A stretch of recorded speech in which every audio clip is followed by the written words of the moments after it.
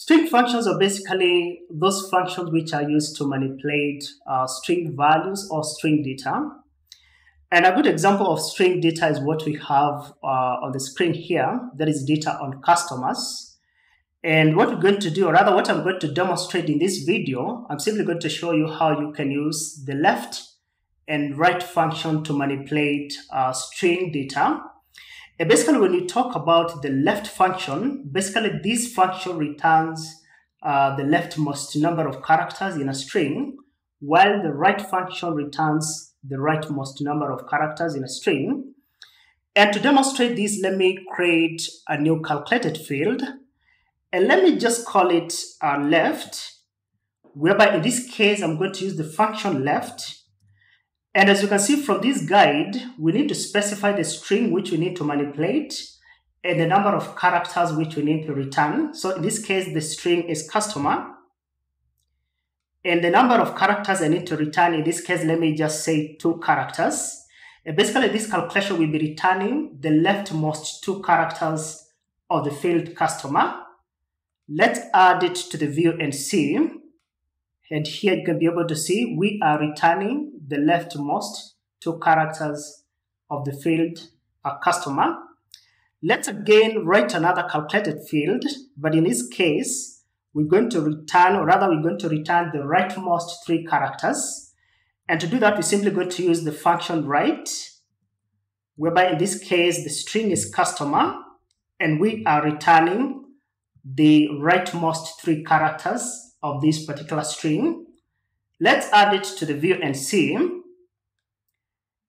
And from here, you can be able to see we are returning the rightmost 3 characters of the string customer. But now the question is, how can we use these functions in a real-world business scenario? And to demonstrate this to you, what we're going to do, we're going to convert the customer names into sentence case or simply the title case. Basically, when you talk of title case, it's a scenario whereby the first letter of customer will be in capital letters, while the rest of letters will be in small letters. And to do that, let me create a new calculated field. And in this case, let me just call it title case.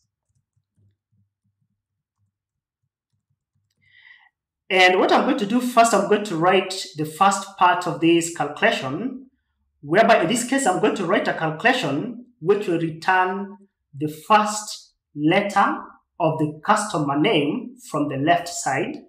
And to do that, I'm simply going to use the left function.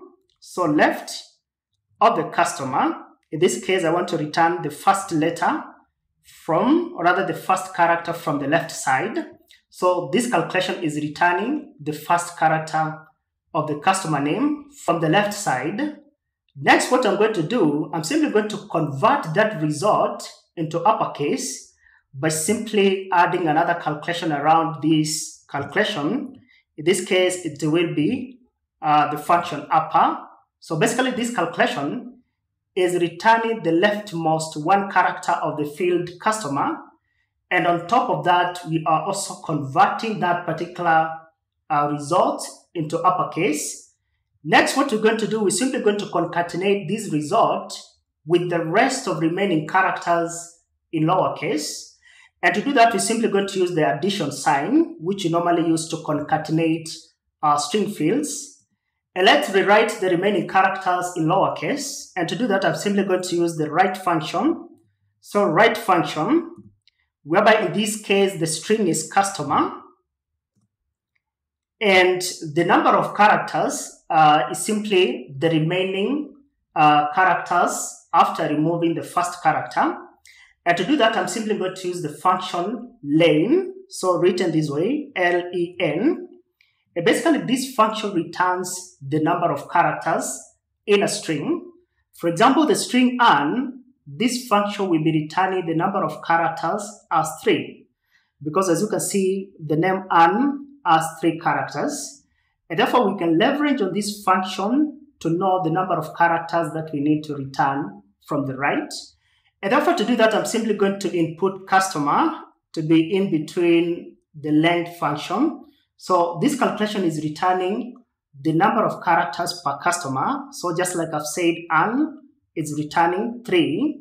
And what I'm going to do, I'm simply going to minus 1 from the total number of characters I'm getting, simply to get the number of characters that we need to return from the right side.